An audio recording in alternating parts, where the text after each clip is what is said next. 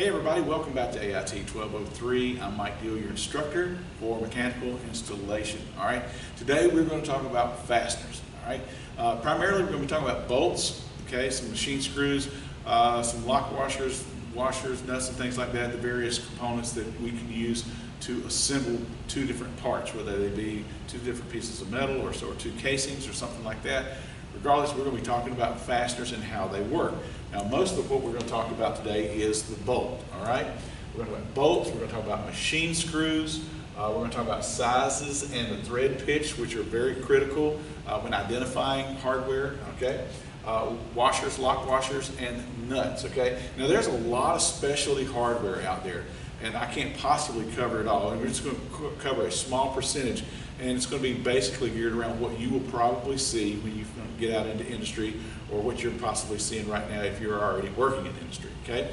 But for those guys who have been out there in the field for a while, you're probably going to pick up a couple things that you didn't know. And for the guys who have never worked with this before, there's a little bit of science behind it, so it kind of gets interesting as we go along, okay?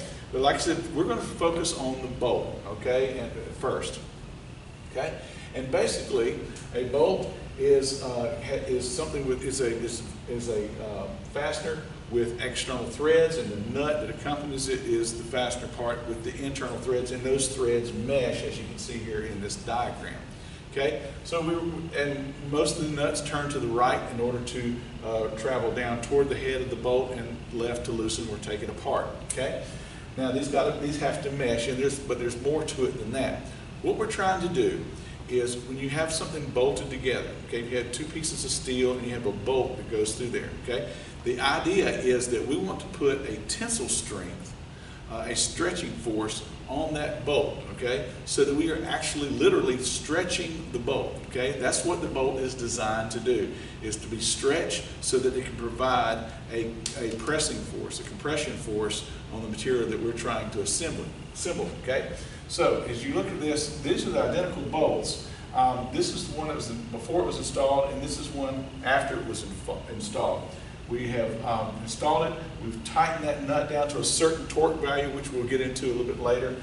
But as a result, we have stretched that bolt and provided and applied a great tensile strength along the axis of this bolt head, of this bolt shank right here, okay? So when we screw that nut down or tighten that nut down, we are literally stretching the bolt. That's the effect we want to have on the bolt, okay? Now you can overdo it. When you tighten the bolt, most of the time people think you kind of twist it off, but what you've done is you have applied too much tensile strength and it breaks the bolt. What we're trying to do is to apply enough torque to this nut so that we apply the proper amount of tensile strength that bolt is rated for, okay? And we don't want to under apply because we don't get the stretching and we don't get the compression force that we're looking for too against the two pieces of material that we are assembling. So let's take a look at this diagram again. We are producing a tensile strength along the bolt shank when we tighten something up, okay? And that tensile strength provides us with clamping pressure. So these are our two pieces of material that we're trying to bolt together, okay? And we apply that tensile strength, that stretching of that bolt, okay? And then it's going to apply a clamping pressure. Now here's the thing, we're trying to apply enough clamping pressure through our tensile strength, our tensile pressure, okay, or force. We're trying to apply enough of that clamping pressure so that forces such as this, going this way and this way, are not going to allow these pieces of material to move. In other words, we want this to be the clamping pressure to be the stronger force so that other forces cannot come in here and upset it or move it or try to break it loose and free it up. So we have both the tensile strength, and these are a couple things you might want to remember, okay? Tensile strength and the clamping pressure, okay? Again, we want these to be greater than our outside forces that our material is going to be exposed to, okay? There's a proper method of putting the bolts in here. I know this is a little bit blurry here, but what we want is we want the shank of the bolt, the unthreaded portion of that, to be where the meat of the material being bolted together is. This is not a good idea to have threads trying to take the shear forces. Now these are the shear forces moving this way and this way on these two pieces of material, okay? Again, we're holding that thing, we're clamping it. We get the better clamping pressure when we have the unthreaded shank of the bolt through the hole of the material and not relying on the threaded part to hold it into place, okay? We want that solid body of that bolt in there so that it can resist, and because the threads cannot stand up to the shear pressure that the main shank of the bolt can. Okay, so I just threw this slide in here because a lot of people just throw a bolt in here. As long as it sticks out the other end, we're good to go. That's not the case, okay? So we want a proper size length of our bolt and to go through the material, and of course we'll put the nuts and washers on there accordingly too. But this is very critical, okay? All right, now when we're talking about applying these tensile strengths, okay, and we apply torque to the nut that gives us that tensile strength, okay? Well, there's a chart out here for standard, there's torque charts available, and I'm going to have a couple of these in the lab so that you can reference them when we go to some torquing procedures that we're going to be going through in the lab. You'll be able to reference it. And I know you can't see this very clearly, but for example, I've got a 1/2 inch bolt with this size there, and we want to be able to apply a certain amount of torque to that to get that optimum tensile strength, that optimal stretch. Okay, and we're looking at looks like 15 foot-pounds right there. Okay, so we'll apply 15 foot-pounds, and again, we're going to use our torque wrench to know exactly how much 15 pounds is. Once we hear the breakaway torque wrench snap for us, we know that we've applied the proper amount of torque value to that nut. Okay. One other thing I want to talk to you about too is when we assemble something, and we put our wrench here on the nut and one on the bolt too. We apply the turning pressure, turning force, or torquing to the nut itself, and we'll hold the bolt head with a wrench to hold it still. But we want to twist the nut. We don't want to twist the bolt unless it's in a blind hole. Now this is a through hole because it goes all the way through the material. Now if the inside of this material right here were threaded on this piece right here, and there were no nut or anything like that on the other side, then we would have no choice but to torque the bolt, okay? But when you've got a through bolt assembly like this, we want to hold this still and not apply that twisting torsion force to the bolt. We want to do all the twisting and the tightening and torquing on the nut. Okay, a little side note for you as you start to put things together. Okay, but I'll have the chart out here, and you'll see we got grade 5, grade 8 hardware. I'm going to cover that here shortly. Okay, but again, the torque value is critical that we get that tensile strength. Okay, and not all bolts are created equal. All right, not all of them have the proper, can handle the tensile strength of another type of bolt. Okay, they are basically categorized in grades. Okay, like here on this one, the first one I've got is a grade 2 bolt. All right, grade 2 bolt. I've got one over here. I'm going to show you. Try to get here close to the lens. This is a grade 2 bolt, and I know this because when I look at the head, there are no markings on it whatsoever. All right. I think I can get a little bit closer there. You'll see there's no markings on this bolt head. All right. This is a grade 2. It's a very standard general hardware bolt. You'll see these at True Value. Lowe's has a lot of them. Okay. But if you just go get a general bolt, it's probably going to be a grade 2, and you can identify it with no markings on the head whatsoever. These are great for around the home, the shop, and things like that for things. But in terms of industry, you know, in an industrial environment where there's a lot of forces and harsh environments and things like that, it's got to be kind of robust. So a grade 2 is not going to be your go-to bolt, particularly when you're working on machines and equipment that are subjected to a lot of vibration and a lot of different forces going on within the machine. With the exception of the manufacturing marks, you know, grade 2 bolts, they don't have any at all. They might have a little manufacturing mark of some sort on here, but it won't have any markings, so to speak. And again, this is your general, everyday, almost household type hardware, okay?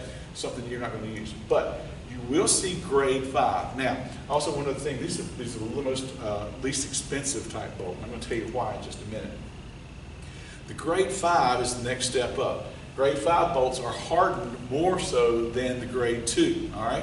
I've got a grade 5 bolt here for you, and we can identify it with the 3 hash marks right there on this bolt, okay? You can see them up on the screen as well. Got 3 hash marks.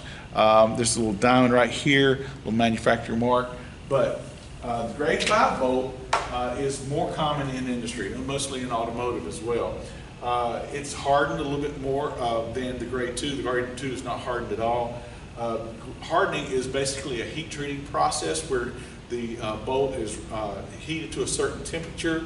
The material that the bolt's made from is heated to a certain temperature and quenched at a certain rate, cooled down at a certain rate, and it gives a certain hardness and a little bit more, some more robust bolt than just the grade 2. Okay, and again, you can identify one of these with the 3 marks on it like that. Okay, now the grade 8 is the next size or the next grade that we're going to talk about. Okay, I got a grade 8 right here, and I can identify this bolt, a grade 8, with 6 marks on it, not 8, but 6 marks right there on the head. Okay, I'm hoping you can see that.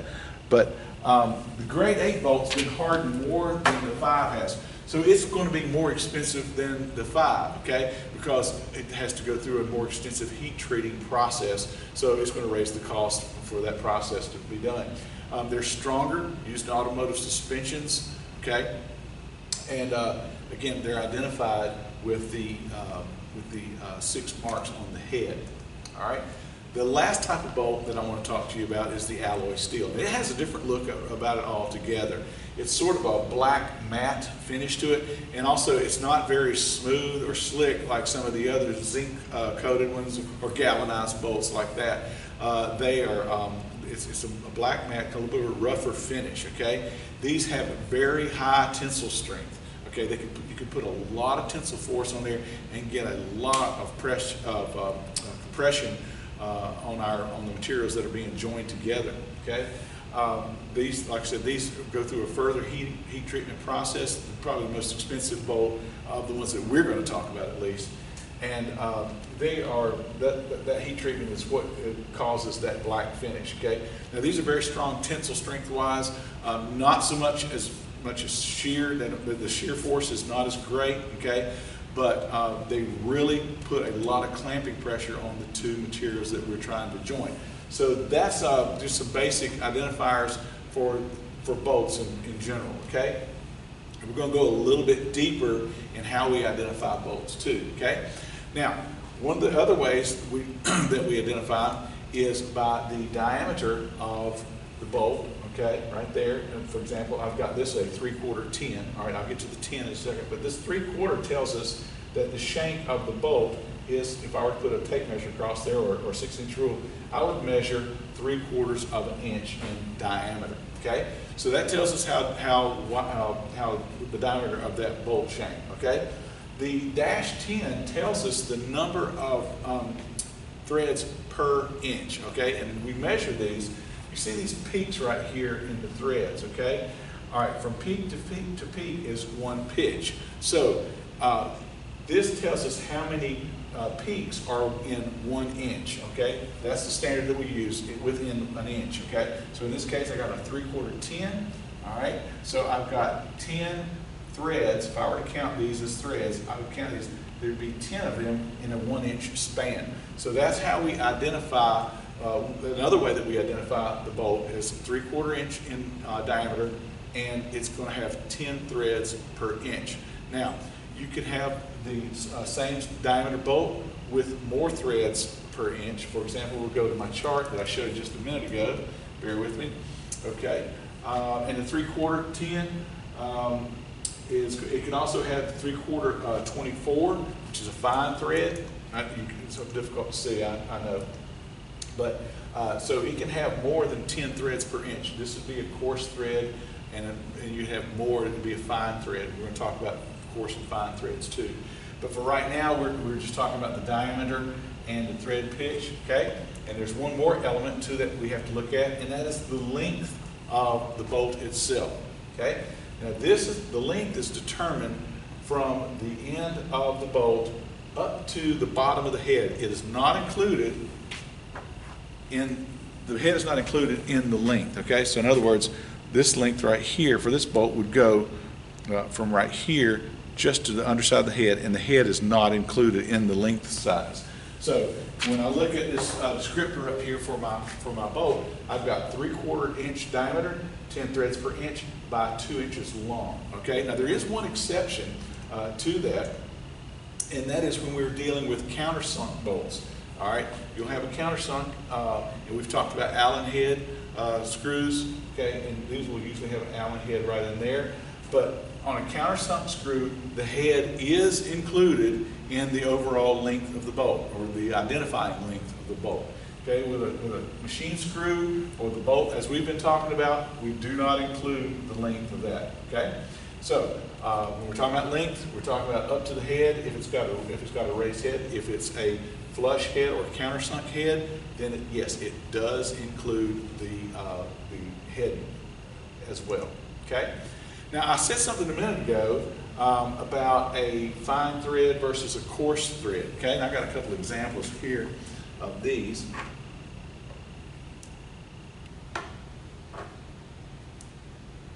Okay. All right. For example, here you go. All right. So we got the same diameter bolt, okay, and we have the same length of bolt right here. But you'll notice that the thread pitch is different.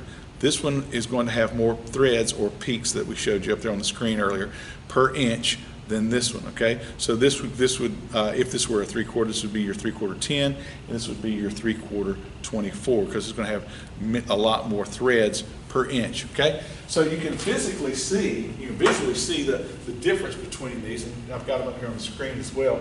More threads per inch than the coarse version of it. Okay, so we would have a 3/8 inch diameter, and this would give us the number of threads per inch, 16, or the fine one would be 24. Now there is a difference in these two.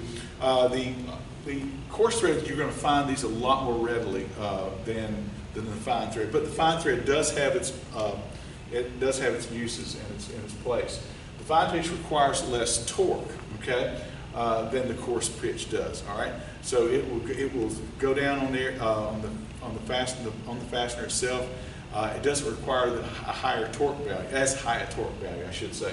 On that chart that I showed you there, I'm not going to go back to it right now. You'll see it in lab, but the chart will show you that for a 3/8 bolt, 16 threads per inch versus the 24, you do not have to apply the same amount of torque to that nut to get the same amount of tensile stretch on that bolt, or that tensile force on that bolt. So the fine threads are less likely to loosen. That's because there are more threads engaged in the nut and the bolt assembly itself within that given space. So you've got more engagement, so there's more of the locking force to it. So they're less likely to come loose. They are easier to tap into a piece of metal. We're going to get into drilling and tapping in the lab. A fine thread is much easier than a coarse thread to tap when you're tapping a hole. So, but they're also more susceptible to being cross-threaded. And by cross-threaded, we're talking about getting it in sideways a little bit, and there's fine threads, and they'll walk in there sideways before you realize that you've damaged the threads on either the nut or the bolt itself. So you've got to be very careful when you're dealing with fine thread. The coarse thread, as I said earlier, they are more readily available. They're a little higher resistance to stripping, and the reason being is because you see how fine these threads are right here. They're just a little bit more susceptible thread. That's why you don't put the same torque on a fine thread that you would a coarse thread. Okay, so they're a little bit more susceptible to stretching. The coarse thread is a faster assembly. You don't have as many turns if you're traveling 1 inch down that bolt. You're on a 24 inch per thread, threads per inch, excuse me. It's going to take more rotations of that nut to travel the same distance as it would a coarse. So it's a little bit faster assembly. It's less likely to gall, two of them to gall together. It's a little bit more forgiving if the threads become damaged on a, like if it gets cross-threaded on a coarse thread as opposed to a fine thread. It's a little bit more forgiving and probably clean itself up a lot better as opposed to a fine thread. And like I said earlier, it's a lot easier when you go into a typical hardware store, you're going to find you will have fine thread bolts, but you're going to find a lot more variety of the coarse thread and just use more, just more often than the fine thread. Okay. So we talked about the bolts, and now we're going to talk about machine screws a little bit. They also are a fastener, but they're not usually used in the more robust applications, but they do have its place, particularly in electrical panel building. When we mount relays and variable frequency drives and motor starters and terminal strips and things like that in an electrical panel, we're not going to use big 1/2-inch bolts. We're going to use smaller machine screws, and they have their place as well. Okay. This is a couple of pictures of a machine screw. You got your slotted flat blade, or you got your Phillips. It's just a couple of different examples. Again, I can't possibly cover all of the machine types of machine screws, but we'll cover the standard ones. Typically, the machine screw is threaded all the way up to the head, as opposed to that bolt. The one here, I've got one to show you here. You remember the bolt kind of goes to the threads and to a certain extent, and then you've got this part of the shank that's unthreaded that will be there with the meat of the material being bolted together. But a machine screw will have the threads all the way up the shank up to the head. Okay, and as I stated on the last slide, it has some type of internal recess to drive for it to be tightened and loosened. Okay, and this is a Phillips one. This is internal to the head, Phillips, and of course you have a flat head. We talked a little about the star, the torque bit, things like that. So they're recessed in there. They are typically installed in applications that have a blind hole. In other words, the bottom piece of, like if I have two pieces of metal and I'm trying to assemble, a blind hole will have internal threads on the bottom one, and the top piece will have a through hole so that the screw goes through the top piece, and then it starts to thread the bottom piece. Obviously, you don't want threads on both of them because they won't come together like they're supposed to. But a blind hole is when the material has the internal threads to it itself. And typically, while you can assemble things like with a machine screw and nuts, typically they are just run through a blind hole and tighten up through the blind hole, and a nut is not required. But you will run across some cases where there will be nuts on the back of the machine screws as well. And you use this typically, this is how this is sort of the anatomy of a machine screw. Okay, let's take a look at it. First of all, we talk about the length. Okay, remember on a raised head fastener, the length is only from the bottom of the head to the end of the shank itself. Okay, and the countersunk, you'll notice here where in the countersunk, the length includes the head. It stretches over to here, and it includes the head as well. It too is threaded up to the bottom of the head, but the head is included in the countersunk. Okay, you have your head diameter right here, across here, and the head diameter on the countersunk as well. Those are the same. You have the shank diameter, or the nominal diameters. Often this may be 1/4 inch, and there's different numbering systems for bolts as they are than there are for machine screws. And again, we talked about length. One thing on the countersunk fastener, typically the most common degree of countersinking is about 82 degrees. Okay, there are some 100-degree fasteners, but overall the most popular one is 82-degree angle, and it's listed right there as your angle there for X. Okay, but that's sort of the anatomy of a machine screw. Okay, and machine screws come in different sizes, and you can kind of see this chart a little bit. You got your 1/4 inch, happens to be a number 14 size screw. They call it number 14. That is a 1/4 inch equivalent. And the decimal is a 0.250 for a 1/4 inch. Okay, and you could go up number 6, number 8. When you start getting below number 6, I mean, you're looking at really small screws, really fine threads. Kind of difficult to work with. Typically 8, 10, 12, and 14 are your typical sizes that we'll work with.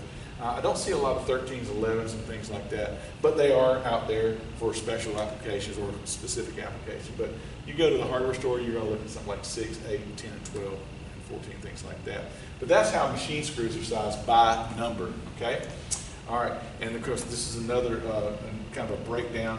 and we have a number 1032 UNF 2A 3/4 inch slot pan head machine screw made of steel and zinc coated. All right, what is all that I just rattled off? Well, a 1032, we already talked about number 10 is your size right there. So a 10 will tell me that I've got a 3/16 inch nominal diameter of my thread body, of the fastener body, okay?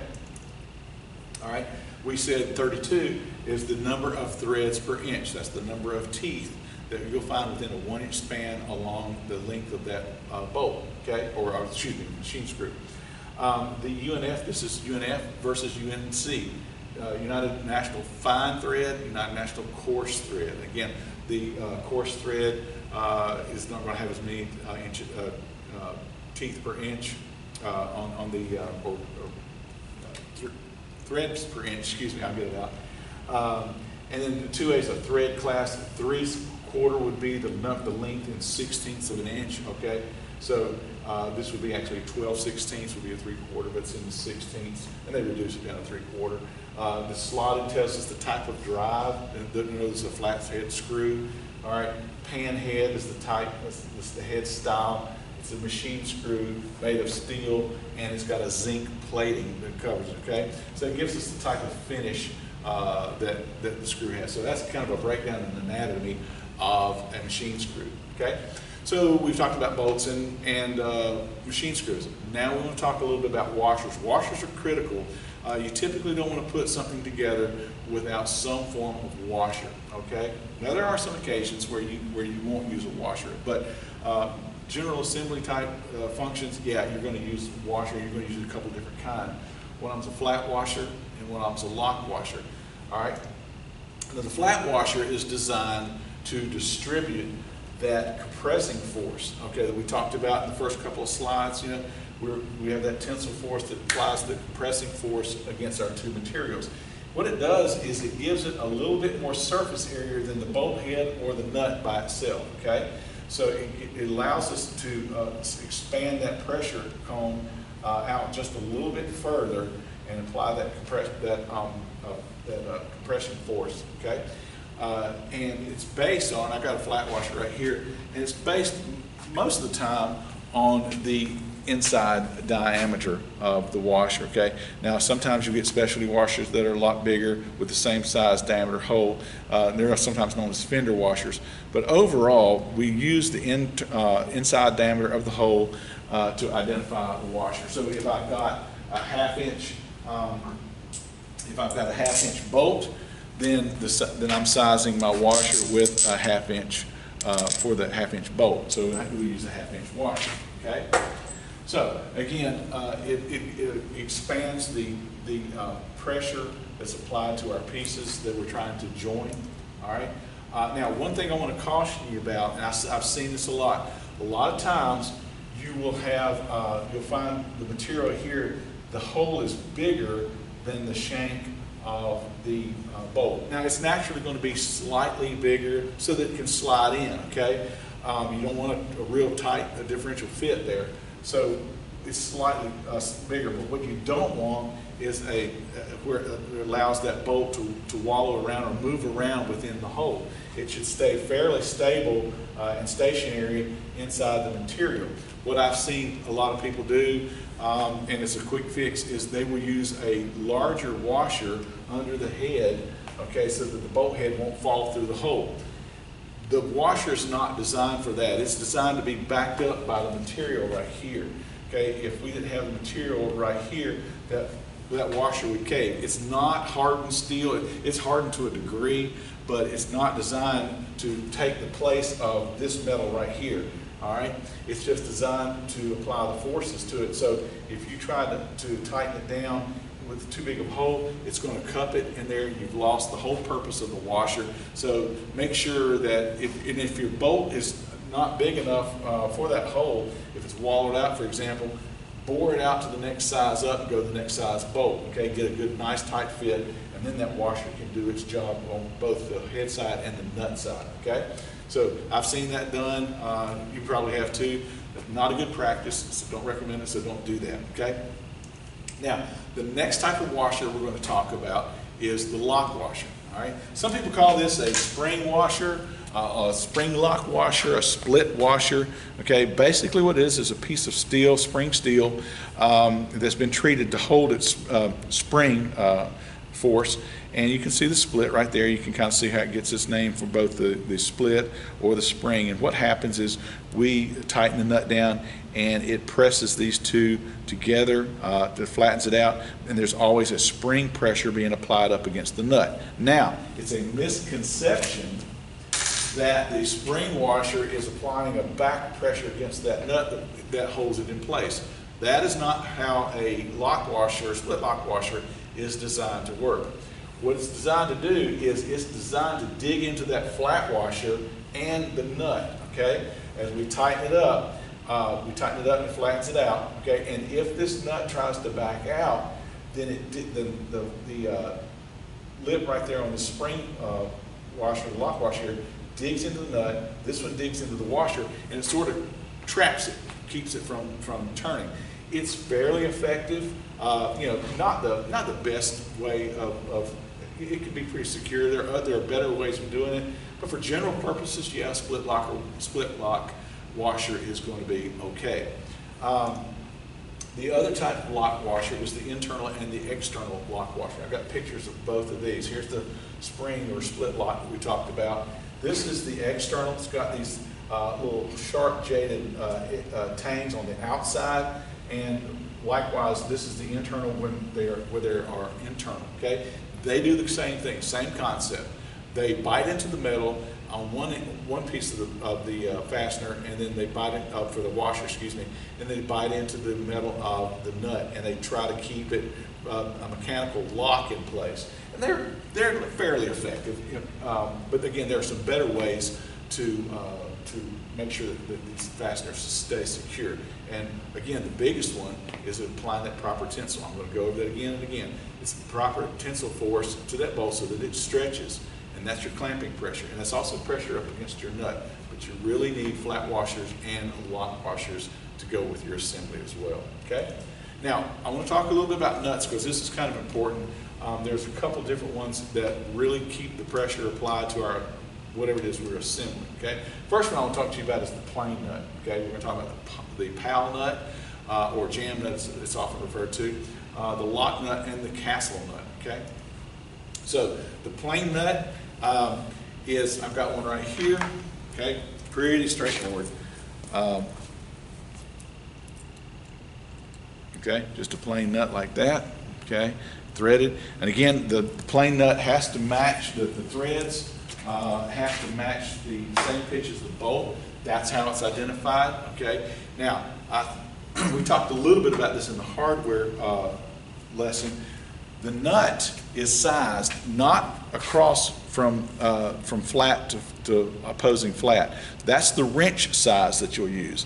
The nut is sized based on the bolt diameter that it's going to fit on and the number of threads per inch inside the nut, okay, because they've got to match. A 3/4 10 will not work, or excuse me, 3/4 16 will not work with a 3/4 24. All right, so they all have to match up.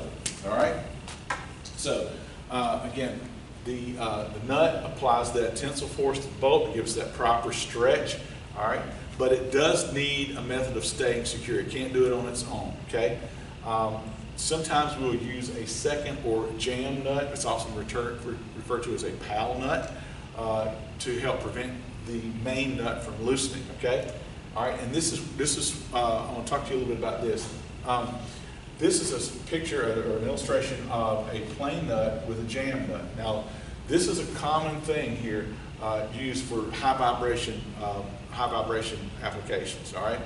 The low profile, the jam nuts are rather low profile. It's about half the width or thickness of the regular nut. This would be your regular nut. This is the jam nut or the pal nut. It's about half the height of the regular nut, okay?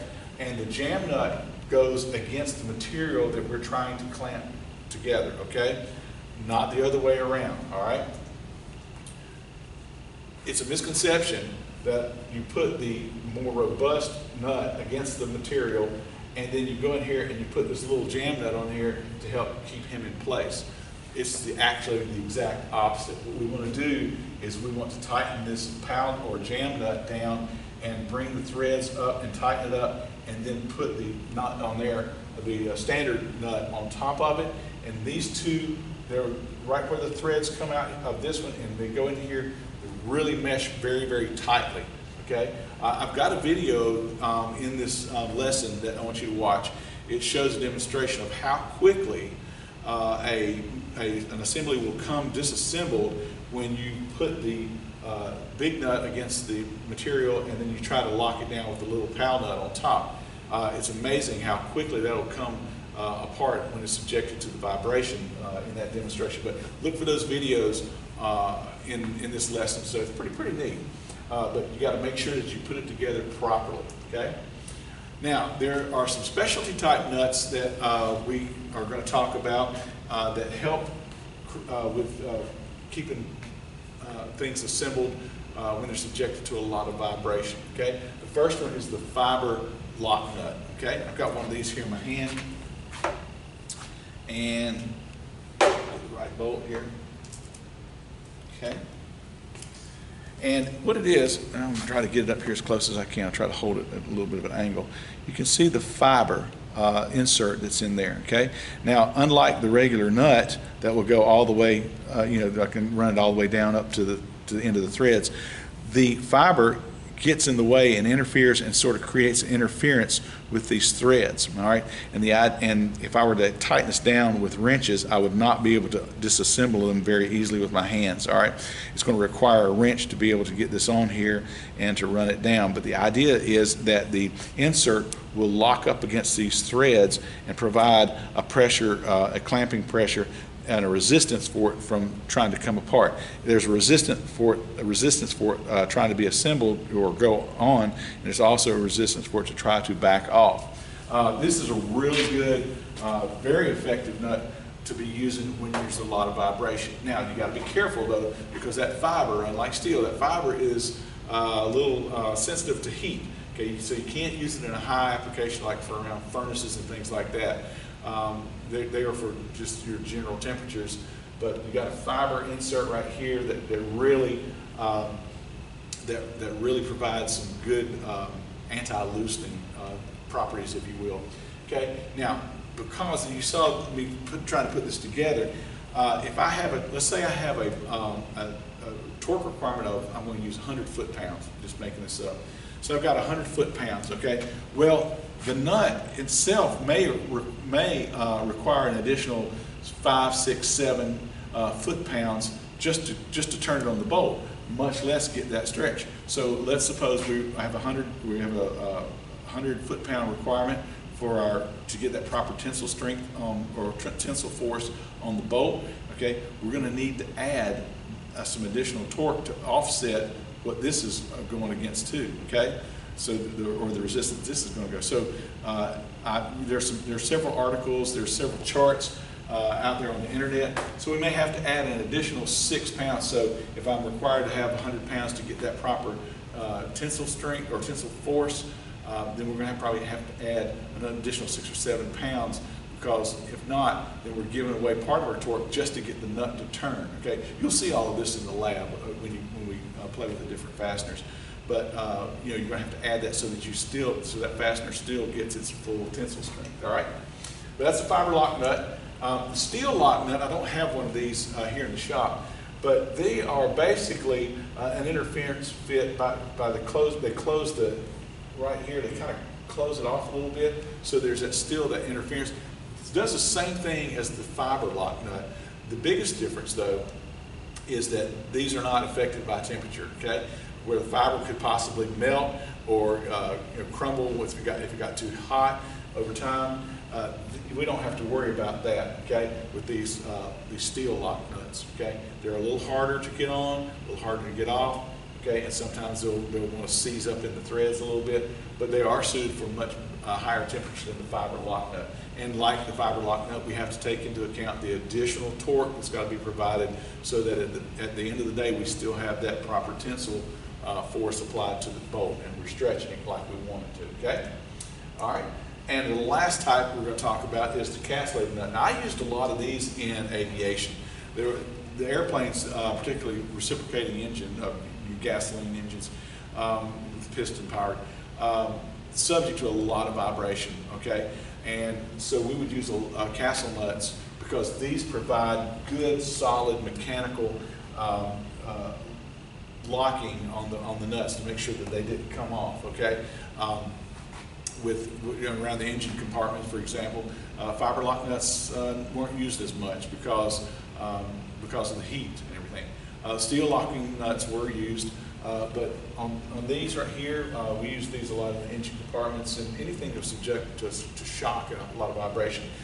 Most of you probably at some point have worked on automobiles that have the wheel bearings that require a cotter pin and a castle nut to assemble it. You have to preload the bearing to a certain amount, and then you start looking for the hole in the axle, and then you put the nut and line up the castles and bend it, the cotter pin so that it doesn't come loose. Okay, certainly you don't want a wheel rolling down the road, coming off down the road, and that's high vibration, of a wheel that's out of balance or something. Will eventually try to loosen that nut. Well, when you've got the castle nut right here. I've got another picture to show. Here we go. It's proper installation. It's a good positive lock. There's no way that this nut can turn. And usually it's a low torque application because there's not going to be a lot of torque trying to turn this and make it come off. So the cotter pin, even though it's soft metal, does a nice job at holding that on there. It does what it's supposed to do. Okay, so that was our hardware for right now. Again, we're going to be working with this in the lab. Again, it's a little bit more than just putting a little pressure on the nut and holding it down there like that. What we're trying to do is apply the proper forces to not only the parts that we're mating up, but also the hardware that's holding it.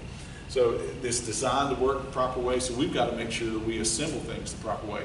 And that means using the right hardware, the right length, the right locking mechanisms, the proper torques. Particularly when you work in, if you work on your own cars, you go to your shop manual and there'll be a list of torque values in each section for whatever it is you're doing, whether you're working on suspension, brakes, engines, whatever the case may be. There's always a torque chart. If it's a good manual, there's a torque chart, and they want you to torque those things to a certain value so they don't come apart and so they don't give you problems down the road. So again, there is a reason, there's a method behind the madness. But for right now, we just want to talk about the basic stuff. And again, there are so many specialty fasteners, I couldn't possibly cover them all.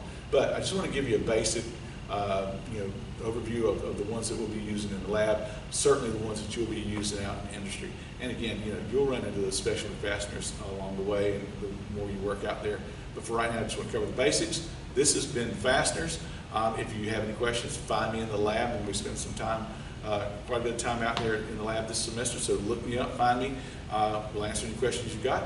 But other than that, that's it for Fasteners. Thanks for watching, and be sure to watch the next lecture. Thanks.